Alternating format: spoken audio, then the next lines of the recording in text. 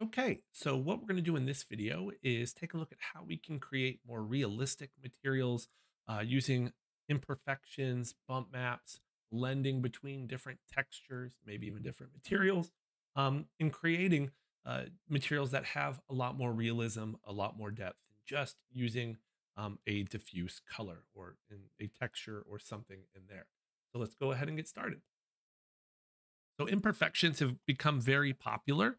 Grayscale, Gorilla, and a lot of other places have different packs. Cinema 4D actually has some in the asset browser. What I've done in this scene is grabbed the shader ball and kind of modified it, put a Redshift material on it.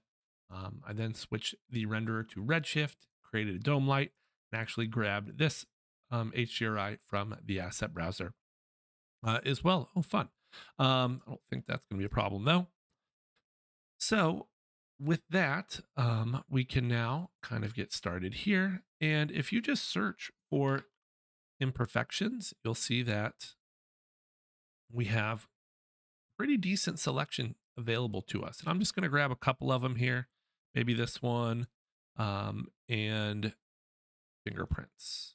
You may need to drag them in a couple of times since if you haven't already downloaded them, that's kind of stop you from being able to drag them in the first time correctly.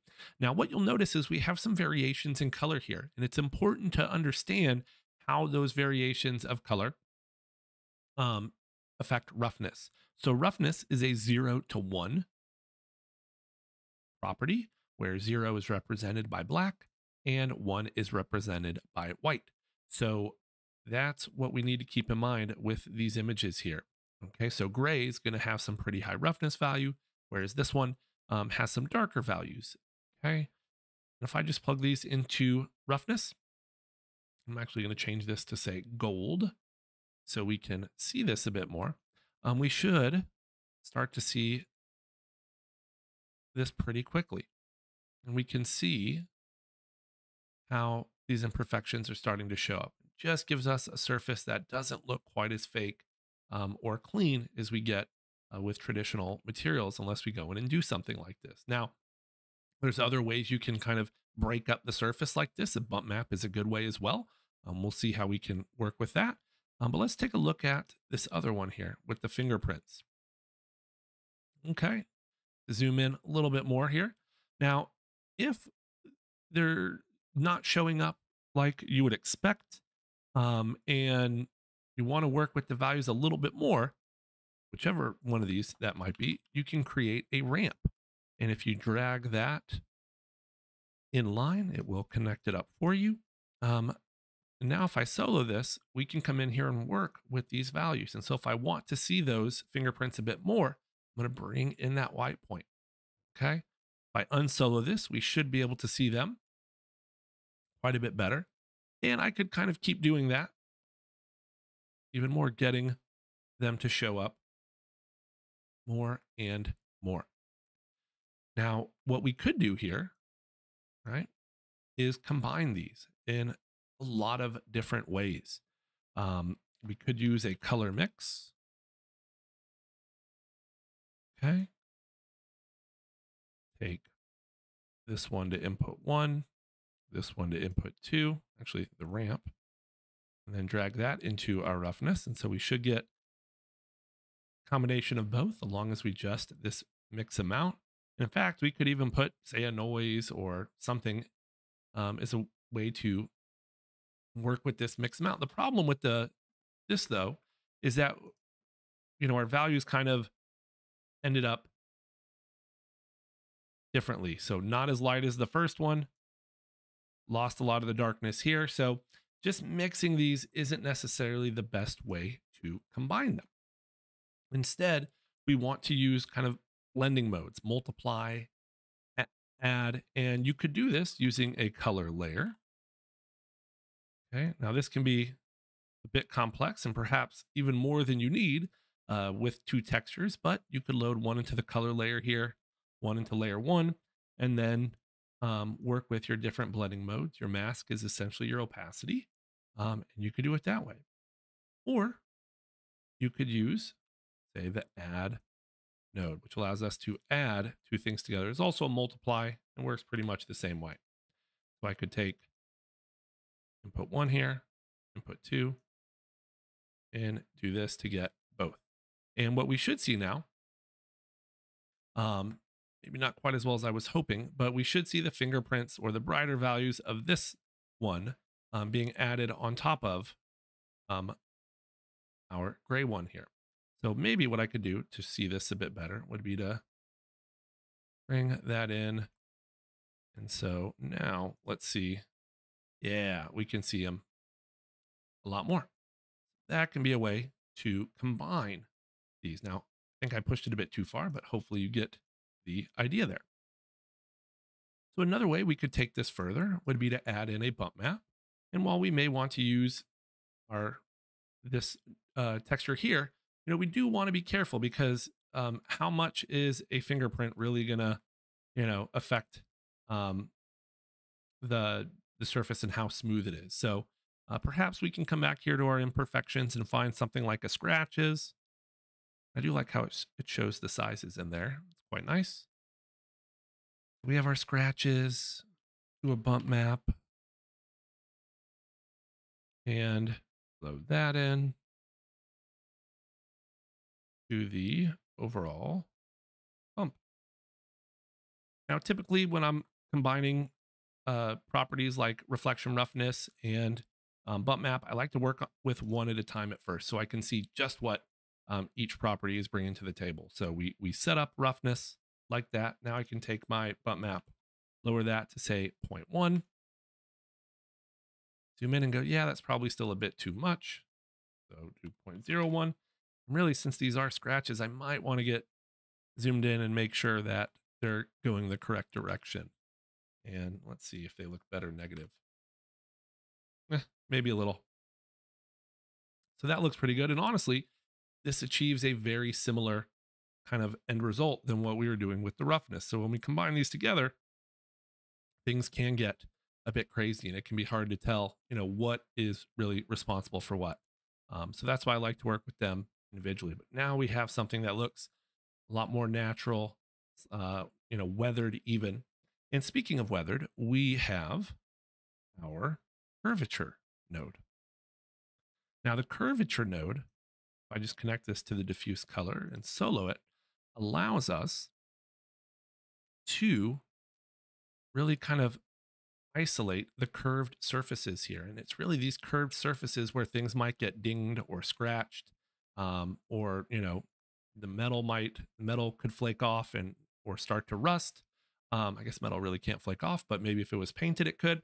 So this can be useful for really kind of isolating the roughness and things like that and getting them in different areas.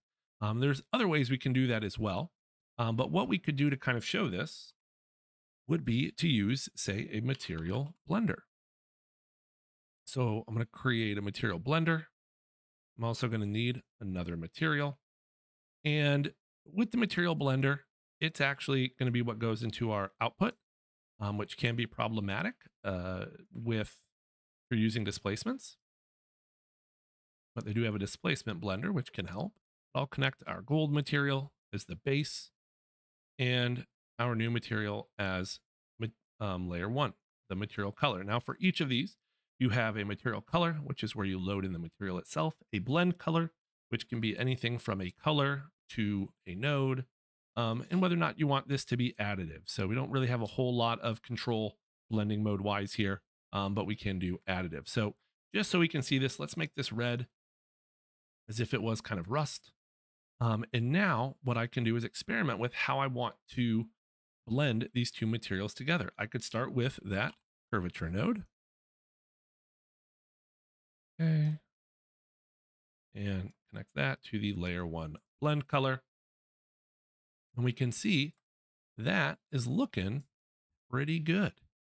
Okay. And if we once again just kind of solo this, we can see, yep, we have those brighter values, those darker values. I do like to use a ramp to kind of push that a bit further. You'll notice we're only getting a little bit of that that red, not it completely. So a ramp can allow us to get more. And we could use, say, an add to help break this up a little bit. Okay. So that way, we don't have these really kind of harsh lines where this stops. So what I could do is say take in noise,